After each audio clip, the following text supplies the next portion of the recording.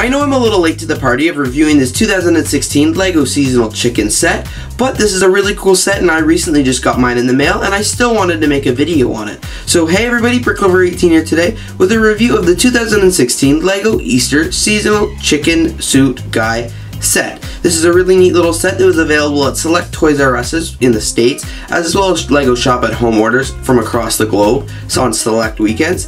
And it's the LEGO Chicken Soup Guy.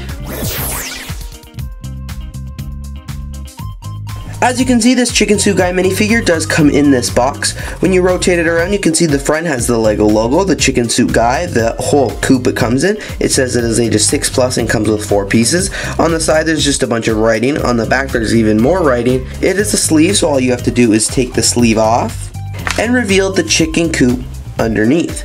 As you can see at the front here is a door where you push your little finger in to pull out the cardboard, and there's a Chicken Soup Guy revealed.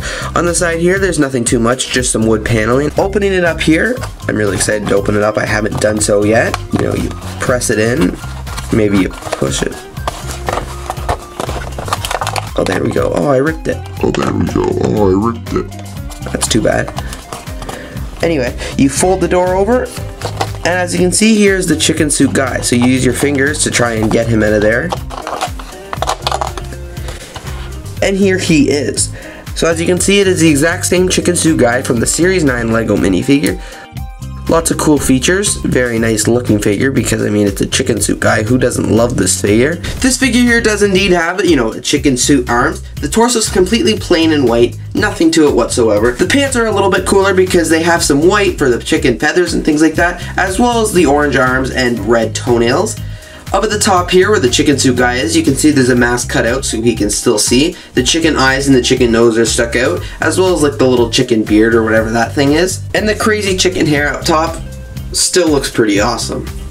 Based on that description of a chicken, you can probably tell I know nothing about farming.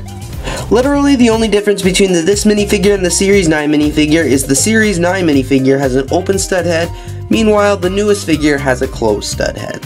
So overall, there's really nothing too special about this set. It was $6, so that's $2.50 more than the initial figure did come out in Series 9, but it still looks pretty neat, and you do get this really cool packaging that would have been a lot cooler if it was made of Lego bricks, but I do give Lego credit because it is pretty unique compared to stuff they've done before. Thanks everybody so much for watching this review. I really hope you enjoyed. Don't forget to check out my channel for more Lego videos, and I hope you have a great day. Thanks again for watching.